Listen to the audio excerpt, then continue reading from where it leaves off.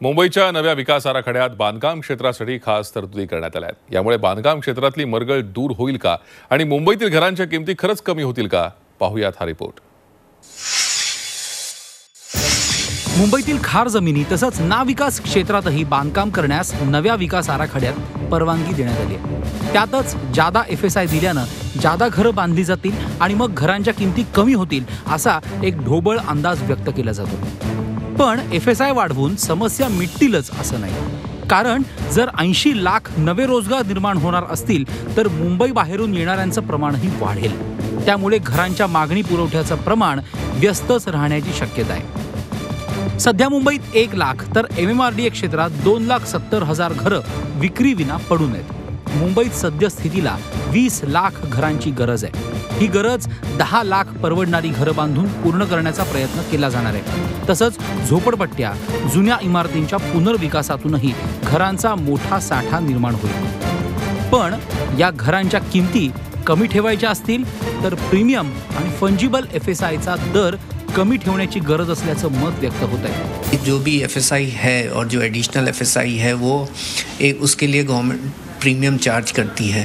उस premium में rationalisation करने की भी ज़रूरत है, तभी सप्लाई आएगी और अफोर्डेबल सेगमेंट में सप्लाई आएगी। आज अगर एक कोई बिल्डर अगर लैंड खरीदता है और फंजिबल प्रीमियम भरता है और दूसरे प्रीमियम भरता है, वो प्रीमियम की कॉस्ट इटसेल्फ इतनी ज़्यादा हो जाती है कि प्रोजेक्ट वायबल नहीं है। तो गवर्नमेंट को रैशनलाइज करने पड़ेंगे अपने प्रीमियम भी, और जब तक बिल्डर के लिए कॉस्ट कम नहीं आएगी तब तक सप्लाई नहीं बढ़ पाएगी।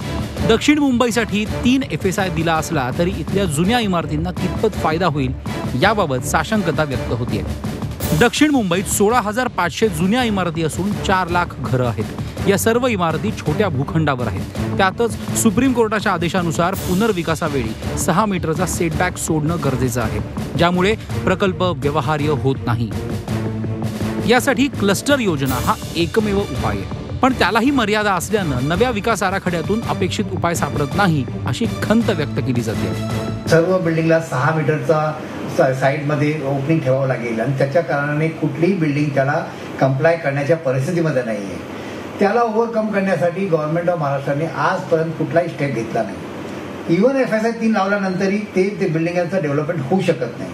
तर त्याच्यावर ऑर्डिनन्स काढून असेंब्लीमध्ये बिल काढून त्या सुप्रीम कोर्टच्या ऑर्डरला ओव्हरटेक करण्याचा काही व्यवस्था केल्या नसल्यामुळे या 16,000 बिल्डिंग 20 लाख पॉप्युलेशनला त्याचा कुठलाही फायदा होणार नाही। सगळ्याच योजना कागदावर तशा छान छान वाटतात। मुंबईच्या नव्या विकास आराखड्याचंही तसंच आहे। गेल्या काही वर्षांपासून मंदीच्या तावडीत सापडलेल्या रिअल इस्टेट सेक्टरला मुंबईच्या विकास आराखड्यामुळं अच्छे दिन येणार आहेत। परंतु यामुळं घरांच्या किमती सामान्य मुंबईकरांच्या आवाक्यात येतील असं म्हणणं सध्या तरी खूपच धाडसाचं ठरेल। Video journalist Sumesh भालेरावसह Krishnat Patil, Zee media, Mumbai. Zee 24 तास रहा एक पाऊल पुढे।